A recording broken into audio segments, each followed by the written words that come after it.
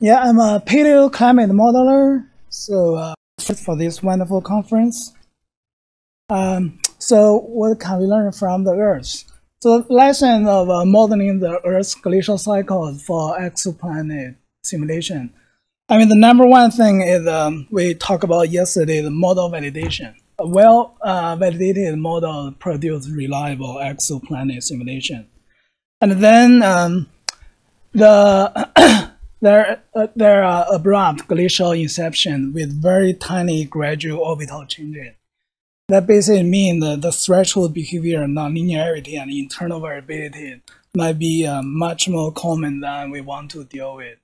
And then we know there are interglacial cycle on Earth. So in addition to equilibrium simulation, we probably need to start to run some transient exoplanet simulation with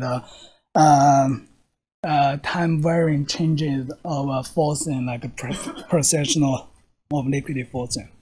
So this is Earth's recent climate history. And so we have interglacial, and we have glacial, and right now we are at interglacial, so it's even more habitable than if we are in the glacial.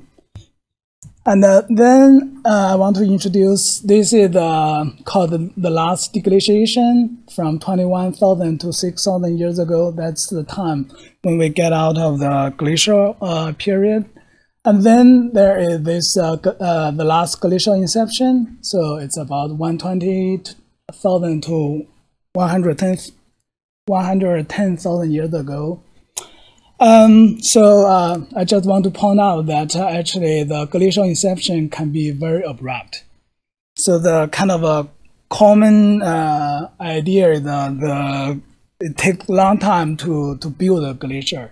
Actually, it's not. It can be really fast. So this is the change of the glacial, the land glacier from since the last glacial maximum. So the height of the land glacier ice sheet could be like 3 miles. And this is a kind of a synthesis for what we know about the last deglaciation. So we have a very gradual change of insolation. And then this is the CO2 increased by about 100 ppm. During the last deglaciation. Sea level increased by about 120 meters.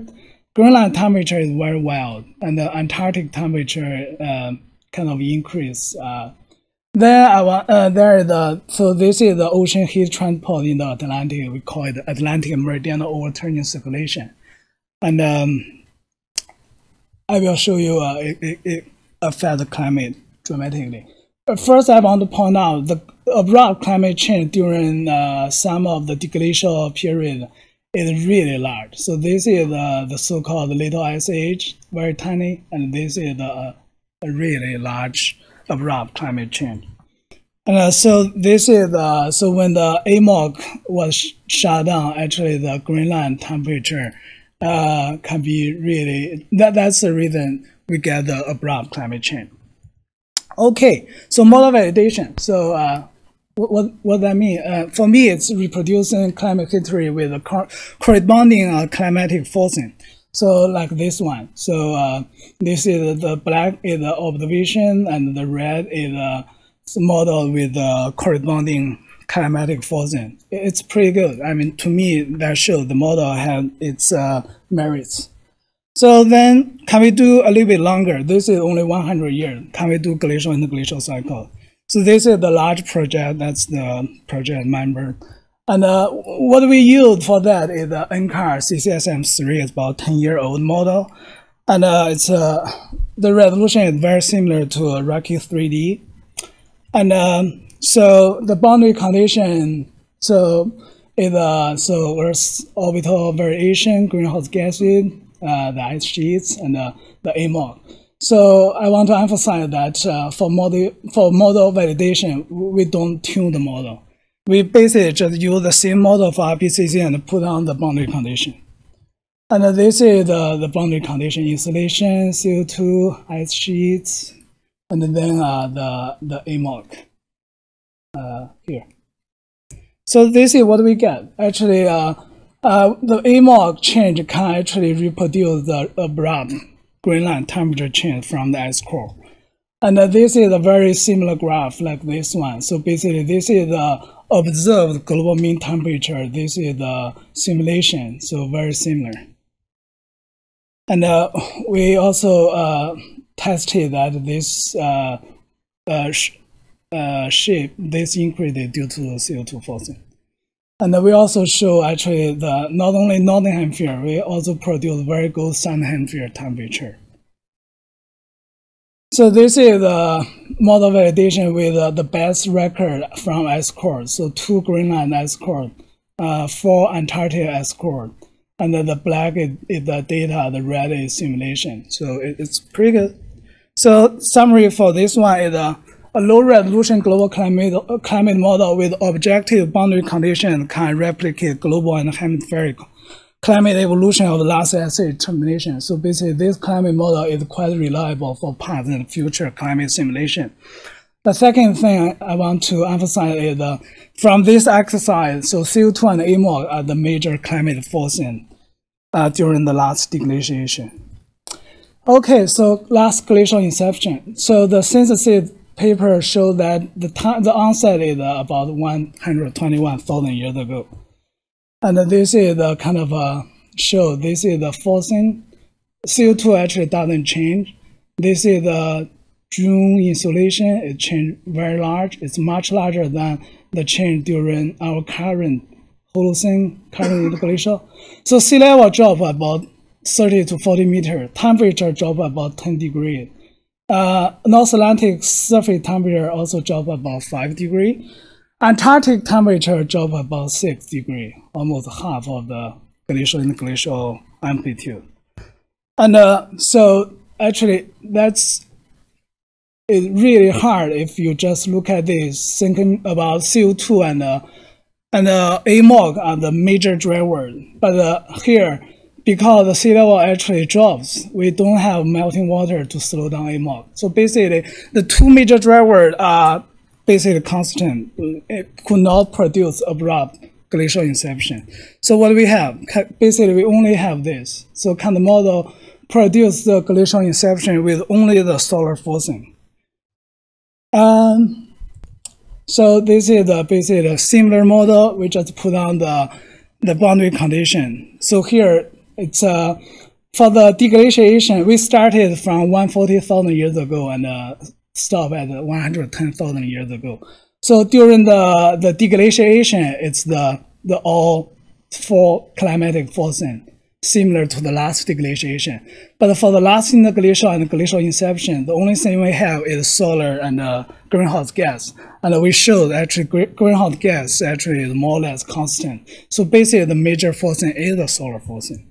So this is just show again, this is the climatic forcing. That's the time for glacial inception. CO2 doesn't change before that.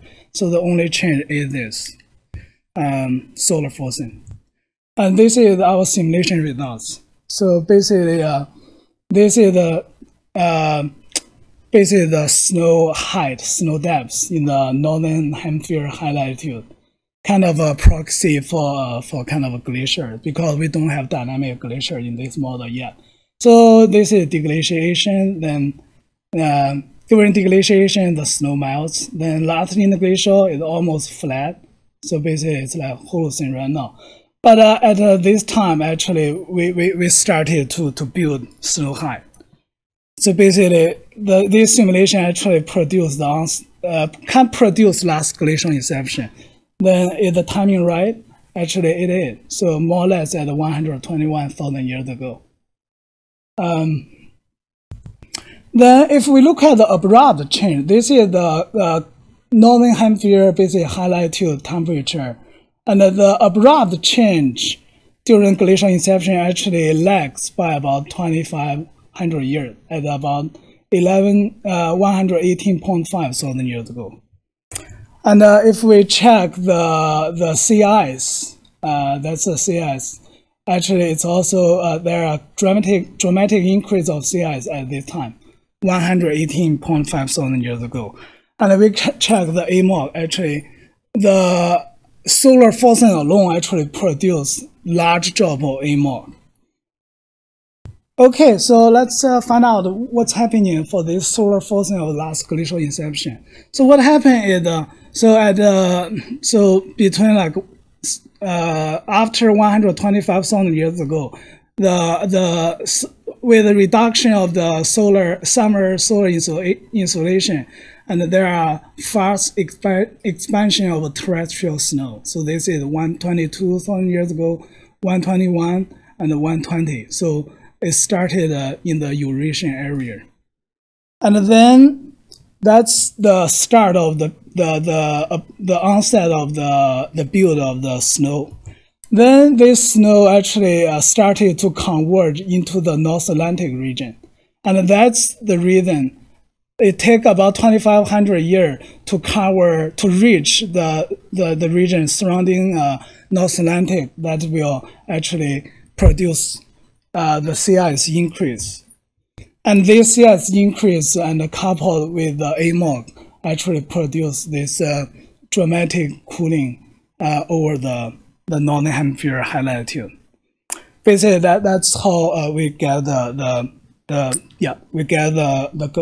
abrupt change during the glacial inception.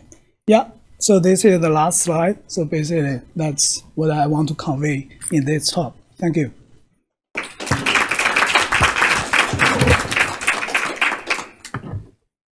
Thank you very much. And we have time for a couple of questions. Yeah.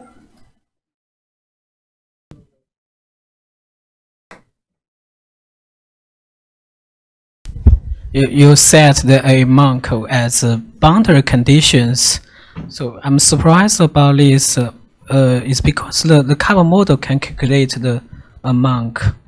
Yeah. So yeah, that's a great question, and because it's like CO2. I mean, we cannot produce CO2. We have to prescribe CO2. So similar to AMOG, we cannot produce AMOG because we don't know what controlled the change of AMOG during the last deglaciation. Nobody knows right now. We don't know. There is a huge debate. It's the iceberg called it, or the AMOG called the iceberg. So yeah, that's still confusing. So you say you have dynamic vegetation, but you saw a lag in some of the responses to things like sea ice and the snow buildup. How does the vegetation respond to the changes you were seeing? Does it change on a delayed time, or does it change kind of more gradually throughout the glaciation? Yeah, I believe it mostly provides positive feedback in the mid to high latitude. Yes.